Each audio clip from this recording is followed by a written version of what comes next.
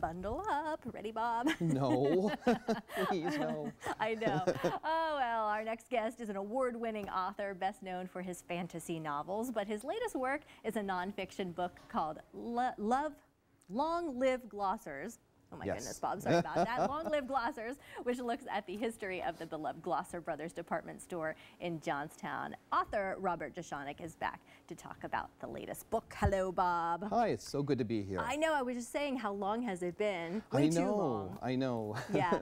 I know last time, I think it was Christmas at Glosser's that you were talking about on the show. Yeah. Yeah, and you've been hard at work at this one. Oh, I sure have. Yeah. Oh my goodness. This one has taken many, many months because it's a big, thick book and it's about the whole history of a store that existed for many decades in the Johnstown area. And actually beyond that, it actually became a multi-million-dollar company as well. Wow, well this is the book. It is pretty thick here. We have it behind us. And it's very cool. It just has that nostalgic look to it. Yeah, I can't wait to hear about it. So fill us in. What do you got in there? Thanks. Well, like I said, it's the whole history of this store from the beginning. And essentially, Glosser Brothers department store was it started out as a very small store that was built from nothing, and it opened first in 1906, and it grew through the years. It became very important to the community, much like Gabe's, right, here in Altoona. Sure, yeah. And then the company expanded, and they started the GB stores. And actually there was a GB store here in Altoona. Yeah. So they had 23 of those stores, then they expanded further. They had the Dollar Bargain store, so it became a huge company. At the height of it,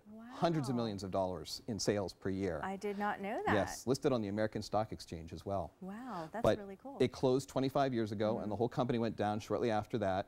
But people still love Glosser's, including myself. When I was a little boy, I used to go there and shop with my grandparents and my parents, and I loved it. It was my favorite place. Yeah, and you've got some great pictures. I think we have some video to show of that too. And this book, yeah, I mean, isn't that amazing? You have so many really cool things here. So talk about some of the things we're seeing here and how you've got these things in your book. I mean, that's a lot of history that you're digging up there. Well, we made sure that we got advertisements from every decade from the 30s on, the 1930s on.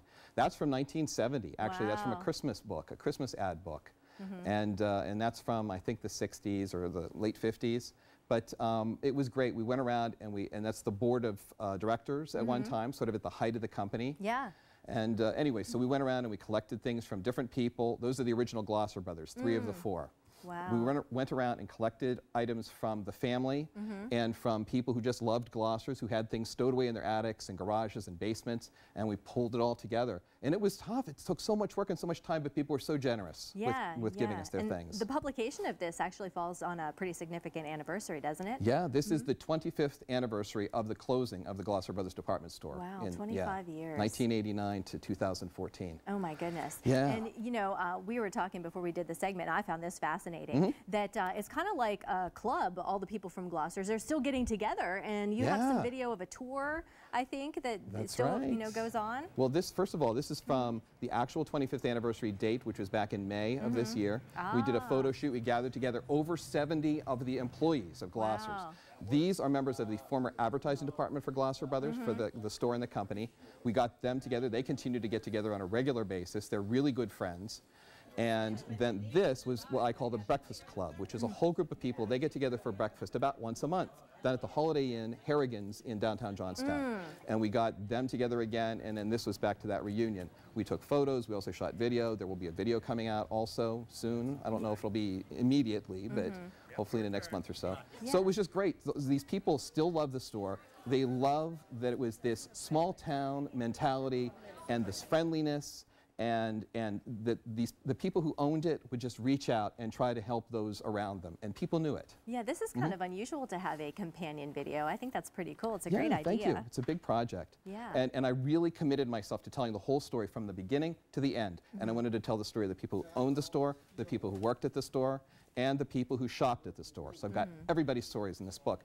And this is one of the tours that we did of the building that used to be the Glosser Brothers department store. And this is one of the few places that still remains the same even today. Goodness. It's an old storage area. Wow. That building now has become a Cambria County complex on the corner of Locust and Franklin Street in downtown Johnstown. And that's Fred Glosser. He's 90 years old. Wow. And he's still, incredible, very sharp. And he went around and he showed us what used to be in the different areas of the building. You know, and that's a restaurant that's down on the ground floor, and that used to be the main shopping area, the main display area of the store. Wow, wow. So he was great. A lot of memories there. Yeah. You're having a big launch party too. We Real quick, are. tell us about that.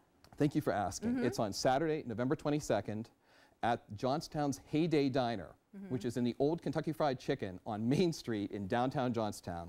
And we're going to have it from 11 a.m. to 2 o'clock p.m. We're going to have some of the Glosser Brothers celebrities there, including one of the old Schaefer twins, Ruby Schaefer. She's incredible. She's still kicking, and she's still going to be serving ice cream. They're going to have some flashback ice cream prices from the old days, and books will be on sale. You can get the books signed by the different celebrities and the author and the photographer, Philip Balco, as Very well. cool, Bob. Thank you. Yeah, that is great. Well, we do have all the info for you on our website, centralpatv.com, so you can go and check it out, and definitely do. It'll be fun.